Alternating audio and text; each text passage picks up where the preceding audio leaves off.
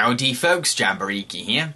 Before Peter Jackson made his Hobbit and Lord of the Rings movies, he started his career off making strange, weird, hyper-violent movies, like Bad Taste, a sci-fi film that stars Jackson himself as an alien-slaying hero. Suck my spinning steel, shithead!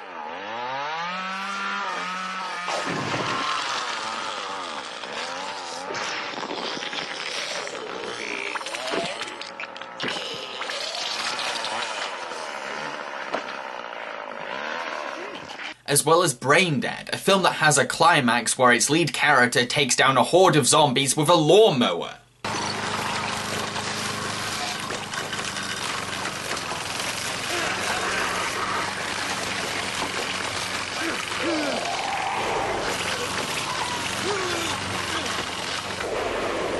And Meet the Feebles, a sick and twisted Muppets parody. Yes, before Peter Jackson went travelling through Middle-earth, he was taking the piss out of Kermit and Miss Piggy. Meet the Feebles is a black comedy that parodies Jim Henson's Muppet Show by showing the sleazy behind-the-scenes antics of a wacky variety show, starring a cast of puppets called the Feebles. This movie is a weird experience. The film's main joke is puppets being gross and mean-spirited, but it's played disturbingly straight and grounded. Sure, it can get juvenile at times, but as a whole, it's mainly gritty, dark and malicious.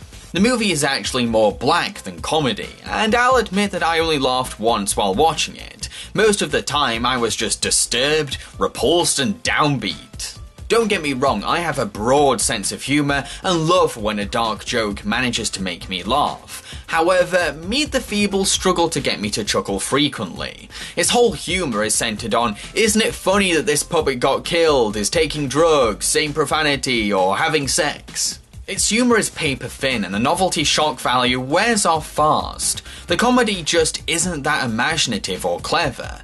Without any laughs, I was just left with a very bleak and gloomy movie that indulges in sadistic cruelty towards its characters. It doesn't help that the story is all over the place. The movie directs its attention towards 10 or so different characters and jumps between each character's plot at random, resulting in a lack of focus and a muddled narrative. There's not really a main character either, so I had no idea who was supposed to be our protagonist.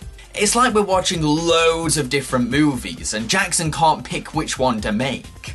Most of the characters are also incredibly unlikable, and not in a fun way like Cartman or Daffy Duck. They're just vicious and spiteful, with the only irony being, oh look, they're puppets. Feebles, Newbie, Robert the Hedgehog and Lucille the chorus dog are sweetly innocent, bringing a little light to the darkness, but they're not exactly interesting.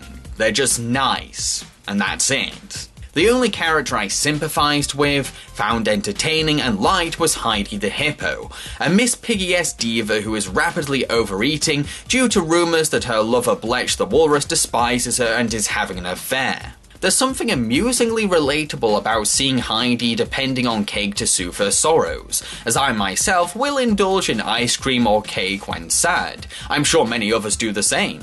She ends up being a rather tragic character, an aging star who is starting to lose her place in the spotlight and the love of her life. Heidi clearly adores singing and entertaining, but she's surrounded by spiteful co-stars and feels pressured as an aging performer. It's kind of sad. The film also includes a few songs for the Feebles to perform in their acts. Whenever a Feeble takes the stage to sing, it's quite the treat because the songs they have to offer are pretty catchy and full of energy. A lot of originality and creativity has gone into the lyrics and music, resulting in lots of memorable songs. We've got a show that's just alive and now it's time to meet the Feebles. Meet the Feebles.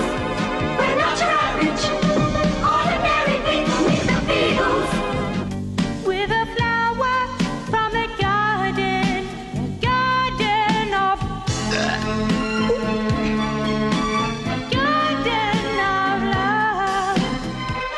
Sodomy, you must think it very odd of me that I enjoy the act of sodomy. You might call the wrath of God on me, but if you tried it then you might agree that you enjoy the act of sodomy.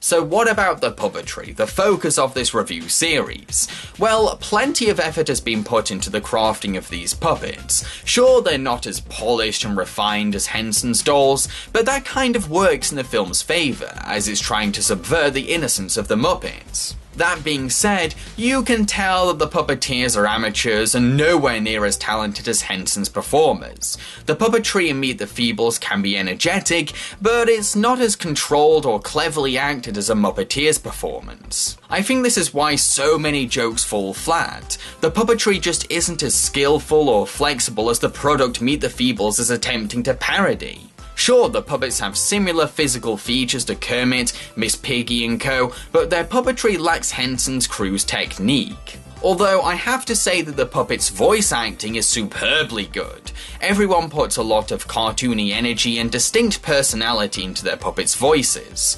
Each voice is noticeably different and suits the puppets' designs. How are we feeling, Harry? I feel real bad, Doc. What have I got? I'll do some tests, but I don't hold out much hope. There's only one disease that fits these symptoms. It's the big one, Harry. No, not the big I'll have one. to notify the health authorities. In addition, Peter Jackson does direct the puppetry with a very filmic eye. He knows where to block the puppets, he's aware of the puppets' limitations, and he shoots the puppetry with plenty of cinematic flair. If anything, this movie serves as solid evidence that Jackson was going to grow into a talented and sophisticated director. As I stared down the muzzle of that gun, I thought of Chuck, an 8-ball, and the thousands of others who had perished in that God-forsaken wilderness. I was not afraid to join them. Before I make my final verdict, I think it's important for me to find out what an actual puppet thinks of Meet the Feebles. So, ladies and gentlemen, let me introduce you to Henson the Monkey. Hello! Yes, Henson's going to be tied down and forced to watch Meet the Feebles. I think I'm gonna be sick. Somebody get me a bucket! There. It's alright, I know. Okay, now you're just being really melodramatic. Look, you got through a Serbian film. If you can get through that, you can get through this. To conclude, Meet the Feebles has gained a cult following for being so gleefully sick and twisted. But personally, I found it more melancholic than fun. However, Heidi makes for an entertaining subversive twist on Miss Piggy, the songs are quite catchy, and it is interesting seeing Peter Jackson in his early filmmaking days, so a part of me kind of likes him. I've been Jambareeqi and I hope you enjoyed this review. Feel free to support me on Patreon. In the next episode of Puppet Panic, I'm going to review Scooby-Doo Adventures, the Mystery Map. It's the Halloween special of Puppet Panic. Cheerio, folks.